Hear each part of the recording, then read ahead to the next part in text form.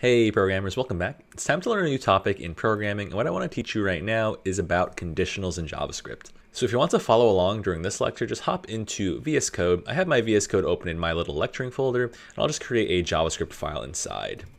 And the big topic for right now is conditionals, like we said. So far in the course, we've been writing a lot of code. What we want to do now is design our code in a way where it behaves in a kind of dynamic fashion. So let's start. Why don't I begin by declaring a nice number variable. So I'll create one called number, and I'll make it some number. Doesn't matter too much. And then from here, I want to work in a conditional, right? And so to write a conditional, I'm going to need some new syntax, and I begin with a new keyword called if. Right, so it's a special keyword. That's why it's colored red in my editor. And what I want to do after that is open up some parentheses and also some curly braces. So this syntax looks pretty new for us. And so what I need to do is write a condition between these parentheses. A condition is just an expression that evaluates to a Boolean, right? So try to recall all those operations we can do with Booleans or ways of getting Booleans. So here, if I want to utilize my number, what I can say is if the number is greater than 0, then do some code.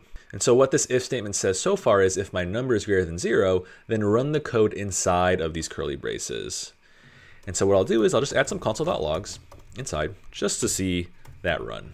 So what I'll do inside is print out the string hooray, and then also it is positive. And now I want to run this code. Make sure you have your terminal right next to your file. So I need to just run node conditionals.js because I'm already right next to it. Let's see what happens. So notice that I do see my messages printed out, right? I do see hooray, it is positive. Because of course, when I evaluate this code, first thing I do is create a variable called number, set it equal to 5. Then in the if statement, I'm really just checking if 5 is greater than 0. I know that this expression evaluates to true, and so I run the code inside. And what's great about a construct like this is I can now conditionally run these two console.logs. In other words, if I gave, let's say, a negative number, like -6, I know that this condition would now be false, so that means I do not run this code, right? So I run it now, and I don't execute that code. I don't run anything over here. So let's add some relative console.logs here. So let me say over here, I'll say before. Then after the if statement, I'll say after. Let's give this a go. Bearing in mind that my number right now is -6, right? So I just see before after, which means we skip over this code on line 9 and 10. And now if I set my number to 11, I know that condition would be true. So when I run this code, I'm going to see those messages, right? So before, hooray, it is positive, and then after. So this is an example of a plain old if statement. And the only thing we need to bear in mind is inside of the parentheses, we need to write an expression that evaluates to a Boolean, right? And we call that the condition. You may also notice that inside of the curly braces, we can write like as many lines of code as we want. And all of that code will run when the condition is true.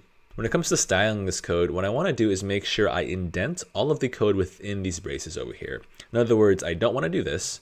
This would make it kind of hard to read as I write more and more conditionals. To show that these two lines are inside of the if statement, what I would do usually is just indent it one level. So let's keep working on this code and let me extend this conditional. So right now I have a simple if statement. What I can do is work in an else. And this actually chains right after the if statement. So notice how I style my code over here. What I can do is write code inside of these else braces that I want to run when the condition is false. So let me do a few things here. What I'll do first is console.log, and I'll say boo, and then I'll also say it is negative. So let's run this code, bearing in mind that right now my number is 11, right? So you probably anticipate what happens here. So I evaluate top down, I print out before, nothing fancy there, and I check my condition. Is 11 greater than 0? That's true, so I print out hooray, it is positive over here. And since I've entered this part of my code, where I chose this condition, I actually don't execute the else statement here. But I continue running any code afterwards, so that's why I print out after as my final line. And so when you have an if-else statement, what happens is you're guaranteed to enter only one of the regions of code. So let's say I switch my number around, and let's make it -7. So I'll try that, and I'll run this code. Notice what effect it has on my code, right? I don't run lines 9 and 10 because my condition is false. Instead, I just enter my else statement and print out boo, it is negative. So this is pretty useful. Dependent on a Boolean expression, I can run some code or some other code. Let's try another example though. Let's say I worked in the number 0 and take a moment and try to predict what this will evaluate to. And so if we step through this code, of course, we're still going to print before first, and then we check our condition. I check if 0 is greater than 0, that's a false statement, right? 0 is not greater than 0. And so I would actually run the else statement over here and print out boo, it is negative. Let's be sure of that. Right, so there I have it, boo, it is negative. And that's not actually totally correct in like the mathematical sense. And so what I can do is actually switch up this code a little bit and add another conditional in this chain, right? And so what I want to do right now is insert another branch. And so instead of writing a simple else here, what I can actually do is say else if, and then tack on another condition. So here I'm at the top, I'm saying if number is greater than 0, and over here I'll say if the number is less than 0. And then to end this chain, now I'll have an else at the very bottom, in which I'll say it is 0. So now I have 3 branches in my code, and what's going to happen is we're going to evaluate these conditions top down until we get a condition that is true, in which case we'll enter that branch. Or if I get to the very bottom, I'm going to enter my else because it's kind of like the default scenario. So let's run this code. Right now my number is 0, and so I check is 0 greater than 0. That's false, so I don't run this code. Instead I check this condition, and I check is 0 less than 0. That's also false, so I don't enter this code as well. Finally, I get to my else statement, which means I just must run it, so I print out it is 0. Right? And this is a nice way to actually capture that 0 scenario, because I know if my number is not greater than 0 and it's not less than 0, then it must be exactly 0. And let's make sure we didn't break any of our other behaviors. So if I pass in a positive number like 5, that should print out, hooray, it is positive.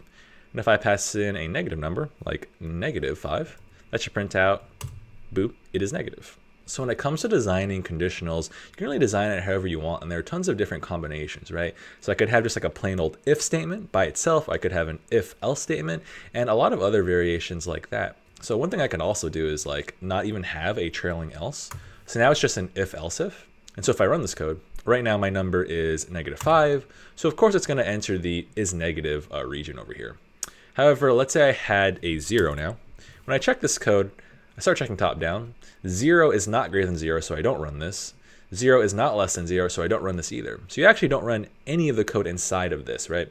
And you don't have an else statement to act like a catch-all. So this code should just print before after. So let's keep working on this, and let me switch up my example a little bit. So I'm going to change my messages. I'm going to take out this before and after, right? I don't need those anymore. We already anticipate the order of execution here. I'll keep this is positive, but now let me switch around this else if condition over here. And so what I'll say is instead, let me check if number mod 2 is equal to 0. So we're using that modulo pattern. Hopefully this looks familiar. What this does is really just check if the number is even, right? Basically, if I divide the number by 2, what is the remainder? If the remainder is 0, then it must be an even number, right? So over here, I'll say it is even. Cool. So that's my condition. And let's say I passed in some number like 6. So let's trace through this before we run it. So what's going to happen is we check our first condition. We know this one is going to be true, right? 6 is greater than 0. So I print out is positive. And actually, since we entered this branch, we're done with our code. I don't even bother checking this second condition. Although I know if I did evaluate it, it would probably be true, right? Because 6 is an even number. So this code right now will only print it is positive. So what I have to remember is when I have a chain of like if else if, or really any form of like if else, what happens is you only can enter a single branch at a time, right? So it's never going to be the scenario that right now I can print out positive and even because of the way I've written this code. But what you can do if you wanted that behavior is just not use the else here, right? So if I wanted my code to be able to print out positive and even, what I can do is take out this else. Then to make that a little clearer, the classic syntax for this is actually just having 2 separate if statements and not connecting them together. So now I have like 2 separate chains where I can check if it's positive and also if it is even. And the upshot of this is when I run this code for a number like 6, that is a number that is both positive and even, I can enter both of these, right? So I check is 6 greater than 0, so I print out positive. Then I check that 6 is also even, so I print out it is even. And it's also possible for just one of these to be true, right? So let's say I had a number like 7. I know that 7 is only positive, but it's not even, so I only print out this one. So let's try that. Nice. And the opposite is also true, right? Where if I set this to like -6, I know that it's not going to print out as positive, but it is going to print out it is even, right? When I run this code, I just see it is even. That's because when I evaluate this code, I'm doing -6 mod 2. It's actually going to be equal to 0, right? And I check if 0 is equal to 0, and that is true, so I print out it is even. So now that we know a good amount about conditionals, why don't we switch up the example to review some stuff. So when it comes to writing a condition, you can really do whatever you want. You just have to make sure that it evaluates to a Boolean, right? So I don't always have to use numbers. Let's say I had a string, so I'll have like name equals Alvin. And maybe I'll use that in like my condition. So the first thing I can do is maybe check, hey, if name.length is greater than 3, then do some code, right? Otherwise, do something else. So let me work on this condition, right? So now I'm leveraging my string length. In other words, is my name longer than 3 characters? So what I'll do is console.log, that's a long name. And otherwise, I'll console.log, that is a short name. And I can add some other conditionals after this too, right? This would be like one chain of if else. Let's say afterwards I had something else that said, hey, if the name begins with the letter A, right? Do some code.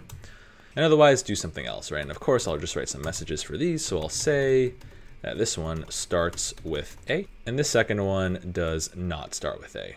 So let's run this and check it out. So when I run this code, as always, evaluate it top down. So I check if name.length is greater than 3. So in other words, is the string Alvin greater than 3? That's a true statement. So I enter this code and I print out long name. And because I've chosen this branch within this chain of conditionals, I don't print out short name, obviously, but I proceed to any other code afterwards. So what I do is I check another condition. Is the first character of the name string, right? If character index 0 is equal to A, then print out starts with A. That's a true statement, so I also enter this initial if statement here, and I don't run the else. I can have like other variations over here. So let's say I had Bob, right? That would print out short name and does not start with A. You can have other combinations too, right? Let's say I had another name like Ali. That would be a short name that starts with A. So what helps me predict conditionals quickly is try to identify how many different chains you have. So the way I interpret this code is this is one chain and this is another conditional chain. In other words, a quick way to identify what's a chain in itself is really just look for anytime you have a simple if statement, right? So a chain must begin with if. So this is one chain. And what I know is inside of a single conditional chain, I'm allowed to enter one of my branches, right? So in this first chain, I either go down the long name branch or the short name branch. In the same way, in the second chain, I either enter the starts with A branch or the does not start with A branch. All right, programmers, so that wraps up our lecture on conditionals. Conditionals are going to be a really important concept that we're going to be using a lot. So in the next video, we're going to do some exercises. That way, all of you get practice actually utilizing these things, right? It's not going to be good enough to just watch someone else write some if statements. You also want to write them on your own. That way you can get good using them.